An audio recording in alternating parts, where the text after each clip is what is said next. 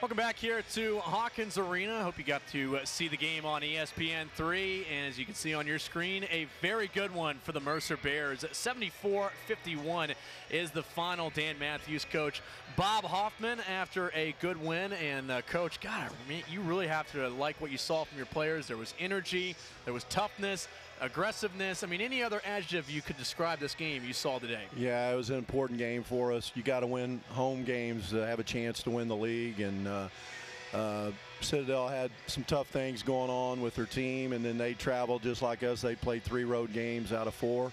I'm thankful we were able to get this one done today. We had a tremendous crowd in here, and like you mentioned, that helped us with the energy. Our team had energy, and the fans brought some of that to us.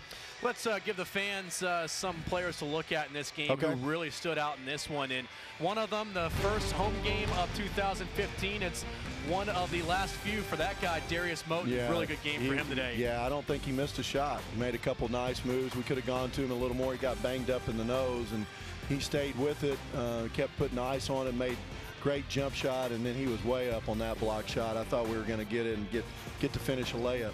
And that was toughness. He's gotten better at that. The assistants worked with him, found a way to get there. I thought he would dunk that one, but he didn't. From the experience, we go to the youth, and Steph Jelks in a great game from him today. A lot of energy. Yeah, he always brings energy, and you got to love his jump shot right there. He loves that catch and shoot. Our guys found him, but I don't know if he is, but he's got to be one of the highest percentage rebounders in all the country per minute. He's been playing well for you as of late, that's no doubt.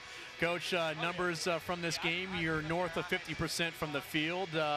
3-point, you want to be a little bit higher, I'm sure, but everything else looking pretty good for you guys? Yeah, points in the paint I think is a big deal, especially they were playing zone a lot, and we still were able to find nooks and crannies and set screens and run some team offense to get to the rim. And you can't settle for all threes against a good team, and we were able to get some layups today. That was big for us. Yeah, very big for you guys as you've been away from home for a long time. You return here. A lot of really good things for this one, and you get to pick it back up on Thursday with Furman coming into town. Yeah, Furman comes in next Thursday. They played some people really tough. They're battling, and every game will be a fight in the conference. So you got to be ready, and we need to have a huge crowd again on Thursday. Fun time of year, or is fun maybe the word that you would use to describe it? Yeah, I'm tired. I don't know how fun it is, but I'm tired. I know our guys are tired. Great win, Coach. Go get some rest. 74-51. Yes, iced tea is what I'm going to get. Hey, you know what? Pour me one as well. 74-51 is the final. Thank you all for watching us right here on MercerBears.com.